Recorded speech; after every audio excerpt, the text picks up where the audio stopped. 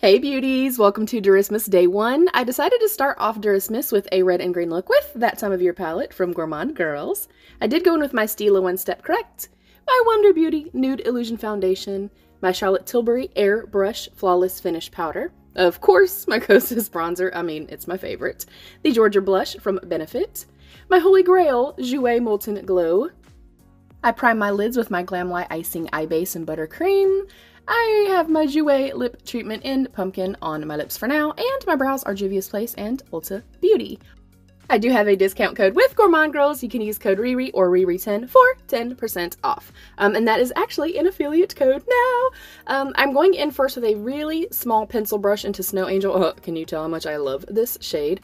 I'm going below the brow, and I'm also going to do the inner corner just so my blending is a little bit more easy and a little bit more seamless for our next shade.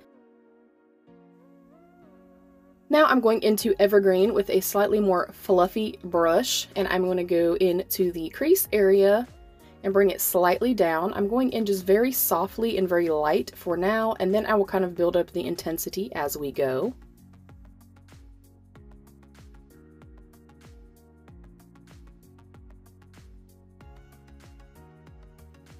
As you can see, I'm going to start building this up now. I like to press and kind of stamp the pigment in place first, just so I can get the intensity and the level of depth that I want. Now I'm going to go into Cheer with the same exact brush and just start to buff and kind of feather the edges just a little bit.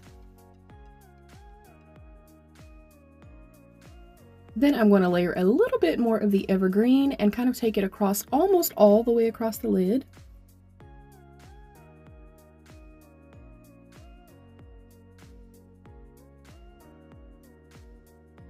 Next, I'm going in with a flat definer brush and going into Cherry's Jubilee. I'm going to stamp this in place first, using it more as a liner to start with, and then you will see that I will buff that out lightly underneath the lash line.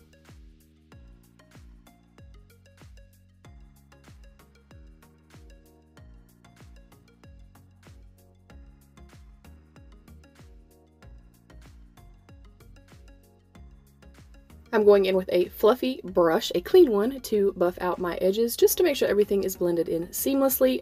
Picked the wrong shade. I meant to go in with the Feels because it has a little bit of a green tinge to it, which you will see. And oh my gosh, is it stunning, especially up close. I will get up close at the end of the video, and I'm literally just pressing this into place all over, kind of pushing it almost up to the brow bone. And here is our finished look. I did finish off with my Milani Anti-Feathering Lip Pencil. I went in with my Glamlite liquid lipstick in Red Velvet. I used my Colourpop Raw Beauty Kristi Spare Time liner and my Gourmande Girls mascara. And this is the finished look. We are of course getting up close and personal. The sparkles, you guys, in real life are divine. They're beautiful. And this is super easy. Thank you beauties so much. I love you. Oh wait, giveaway. One palette is for you guys. All the deets are going to be in the description box. I love you beauties.